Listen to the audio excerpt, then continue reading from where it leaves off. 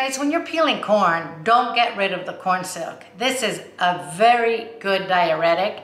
It's great for bladder infections as well. As with all these teas, if you have any issues, any health issues, please ask your doctor before you take any of them. Side effect for this would be if you're allergic to corn, obviously, please don't drink this tea.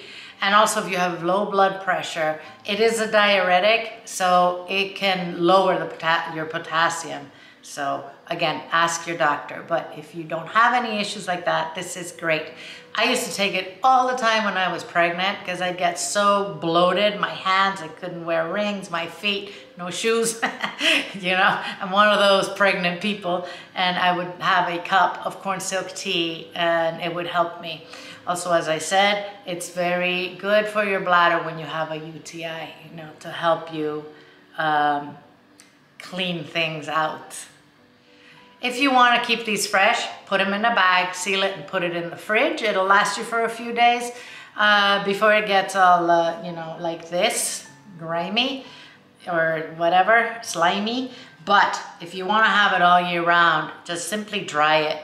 Put it on a pan, you know, spread it out on a baking sheet and dry it out, and then keep it in your pantry, and you'll have it for as long as you want. All right, let's make a tea with our corn silk. So I'm putting about this quantity into a pitcher. And I'm gonna add about a cup and a half of water. This is boiling water, guys. We're gonna cover it and let it steep for about 5 minutes.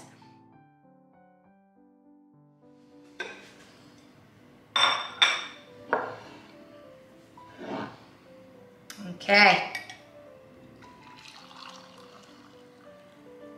You can sweeten this if you want. I don't sweeten my drinks. You can put a little honey in here or stevia or whatever you want.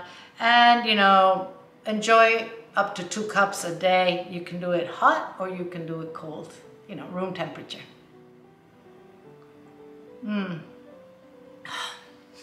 Reminds me of my pregnancies. Thanks for watching, guys. I'm going to see you soon.